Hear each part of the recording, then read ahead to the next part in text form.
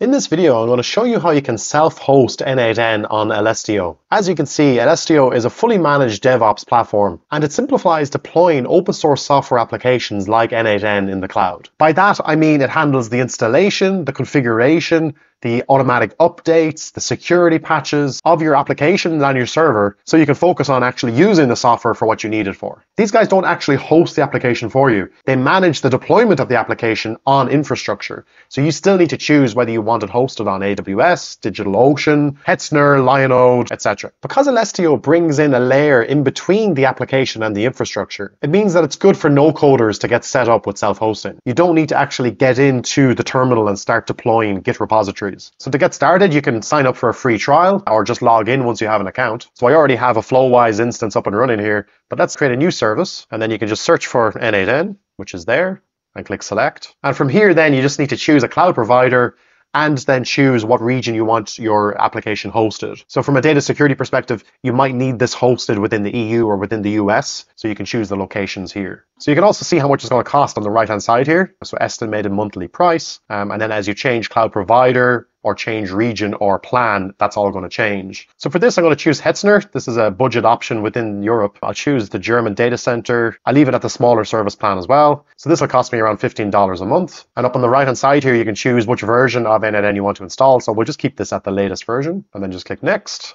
And then you can configure your application and your instance. So you have an option to configure a network volume. You don't really need it for kind of a basic implementation of N8N. Then you also have other advanced configuration options, such as when you want software upgrades to be installed, because that might require a level of downtime as well. If you do want to actually SSH into this instance, you can set your SSH keys there.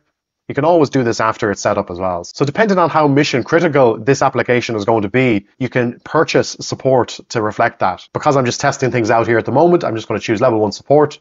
It's a 3-day response time. In reality, I think it's a lot faster than that, but you are limited to email support. Okay, so I'm going to click create service, and then you can see it's deploying the service. Okay, and that's starting up now. I found when I created the account initially, there was a little bit of a delay in getting the account set up. I think when I logged my payment card against the account, I think they just go through standard security procedures, which took some time. It might depend on the time of day that you actually set up your account. So if you click in, you can see at the moment the service has been deployed, but I can already take you through some of the elements that you'll see here. So you have an overview. So here you'll be able to access the URL of your N8N application. And then a lot of what we've just set there in terms of the software version, the service plan, support levels, the location is all here and can be modified or upgraded. You can add a custom domain if you want. And again, you can change the times of software upgrades or operating system upgrades within these sections here. Great, so our service is now up and running, as you can see there. I'll go through the rest of these tabs in a couple of minutes. But if you just click on Display Admin UI, and that's then going to load up the URL, and you'll have your username and password as well.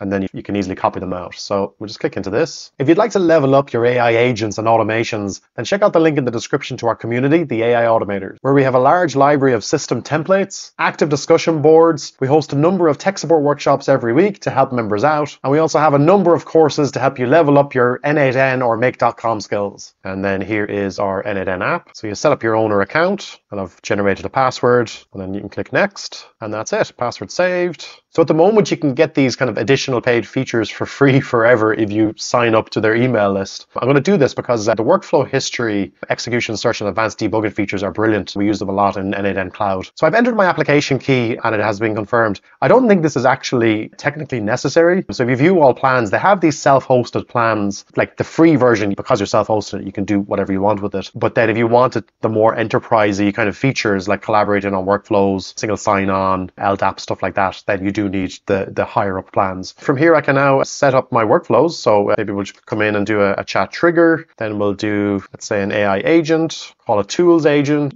trigger a model. Maybe that'll be, let's say, OpenAI. You can create your credentials. So this is my OpenAI account, which has successfully tested. I think this is the real benefit of hosting with the likes of LSTO or the likes of Render. The server is configured to work specifically for N8N. So this is like an N8N image. So like everything, like the firewall is set up, whatever the application requirements are being met by these images. So stuff should just work the way it's working here.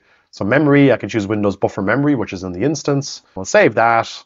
Let's give it a quick test. We'll just say hello, and there's our answer. And stuff like you can make the chat publicly available. And to do that, of course, we need to activate the scenario. So there's our chat, there's your answer. And then, you can put in authentication. So it could just be basic auth. We'll just do test as a an example, and there's your basic auth. So all of this is configured with these images, so you don't need to spend any time actually within the infrastructure, which is great. So then to look at some of the other features here, we've gone through this page, and everything you need is in this display admin UI. So you may want to change version, let's say. So you may need to go to the beta version to access a new feature.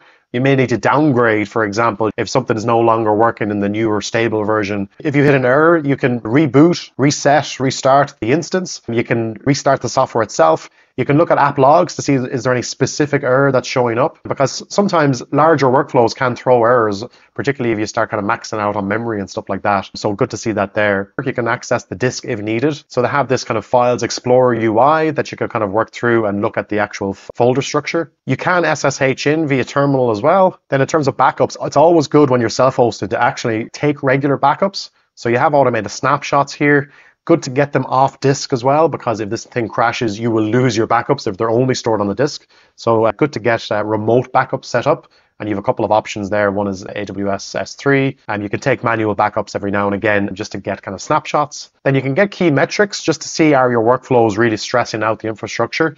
All of that is there. You can monitor how the server is progressing, and if there has been any downtime, you can check it out here. So there we go. Then in terms of logs, you can stream logs if you need them. Sometimes if you are hitting errors and you don't know what's going on, it is useful to see the server logs. It's very advanced, but at the same time, you do have access to it here. So you have a full audit trail of people's access within the platform. You have access to the firewall if for whatever reason messages aren't getting in or getting out of the application. And one thing that's really, really useful here is the Nginx configuration. So if we just show config here, now I really wouldn't go messing with this unless you know what you're doing, but I have found that I have needed to extend timeouts of workflows, and I've done this here. And finally, you can enable alerts as well. So if certain thresholds are hit in terms of CPU usage or memory capacity, then you'll be able to get kind of email notifications of that, and you can go in and make some kind of changes to resolve the issue. So this is more if you're running this in production and it's mission critical and you need to get notified if there's downtime in the service or pending downtime. And that's it. It's pretty easy to set up. Most of this you will just never need. Usually then it's just a case of jumping headfirst into the application and just using it the way you would normally use it. And probably the main ones you're going to use are